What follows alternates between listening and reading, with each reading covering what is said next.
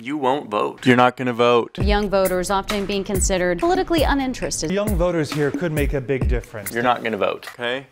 You hear me? Why do I know that? Because I'm just using basic statistics here. YouTube tells me that 71% of my audience, all of you watching, are between the ages of 18 and 34 years old, okay? That's me too. I'm 32 years old, so whatever. I'm in this demographic. We can also be represented on a graph that shows how many of us show up to the polls every election. Back in the 80s, that number was around 50%, half. And then by the 90s, it dipped down really low to like 40%. And then it went up a little, and then in 2016, the last general election, it was 46%. Meanwhile, the older folks are way up here in like the 60s and 70s. People over 65 have almost 50% more representation in our democracy because simply they show up to polls and they vote. Whereas a lot of us stay home. But here's what blows my mind about this as I think about it this year. I was this guy.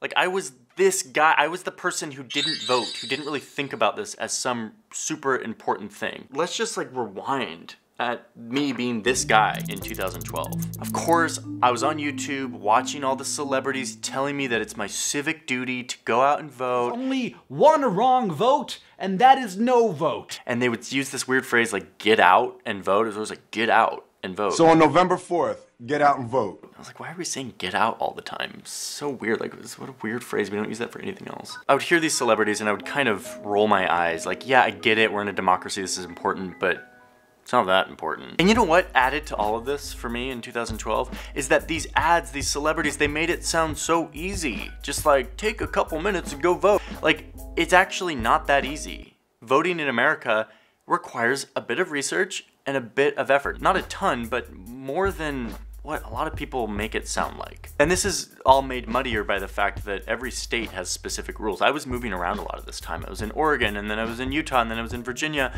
And every one of these states has slightly different rules on how to register, when to register, how to actually vote, which is why there's a YouTube channel literally dedicated to how to vote in every state.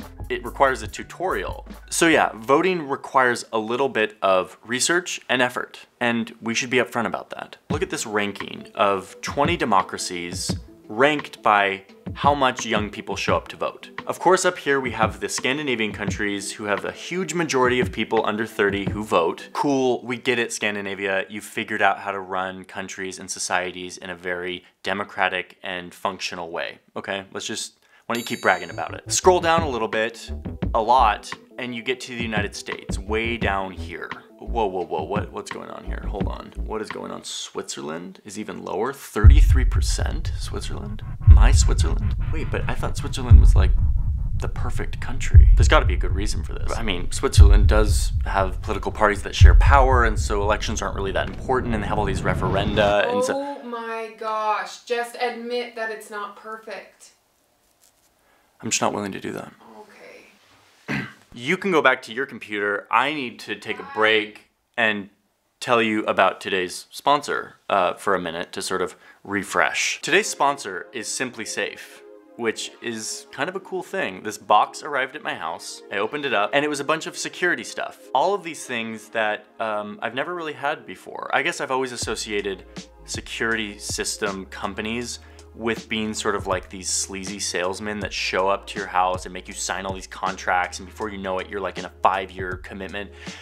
This was like the literal opposite of that. It was a box that showed up to my house. There was no drama, there was no commitment, there was no signing. I have a studio that has a bunch of gear in it, and I've always sort of in the back of my head wondered, like, should I have a security system? And I've thought yes, but the problem is it's always been sort of intimidating for me to think about how to even do that. Simply Safe is a very easy solution for getting security into your home in a very non-threatening way. What I like about this is that it's incredibly accessible. It takes less than an hour to set up. You can put sensors on whatever doors or windows you want or think are necessary. You can put up their HD cameras wherever you want, the motion sensors. You can just customize it. You don't need some salesman or technician to come out and like soup up your house. You can just do it yourself in an hour with these really easy to use tools. That's a big selling point for me. No commitments or contracts or anything. It's just really nice to use technology that helps secure your house 24/7. Once it's set up, it has an automated feature that calls the police if there's any breach of the security system. These products have won awards, and I'm not surprised why. They're just really useful. So there's a link in my description that when you click, it helps support this channel, but it also helps you learn more about SimpliSafe and how you can get a security setup for yourself. So go click that link and go check it out. Thank you, SimpliSafe. Okay, let's get back to voting. Still not very happy about the Switzerland flex over there from my wife. Just admit that it's not perfect. Okay, so back to voting. Less than half of people under 30 don't vote. And what does this actually mean for our society? Well, it means that older people have way more representation to elect other older people who have different perspectives and priorities than younger people do. Tax cuts for rich people who tend to be older people, check. They usually don't want things to change very much because they've sort of been doing it the same way for so many years, check. The changing climate, yeah, they certainly care about climate change, but like they're not gonna be on the earth for that much longer. So it's like they don't actually care. They don't have skin in the game with the climate change thing. This is why one election expert said that if younger people showed up to the polls in the same proportions as older people, it would fundamentally transform American politics. But wait, let's go back to 2012 Johnny and go through another thing that was in his head. Because one of the big things is I was living in Utah at the time, which is a deeply red state that was definitely going to go for Mitt Romney, and I was an Obama person. And so I was thinking, my vote doesn't count, which is actually a very tempting line of thinking and probably a major reason why a lot of people don't vote. But now that I have studied a lot of different governments and how things work in the world,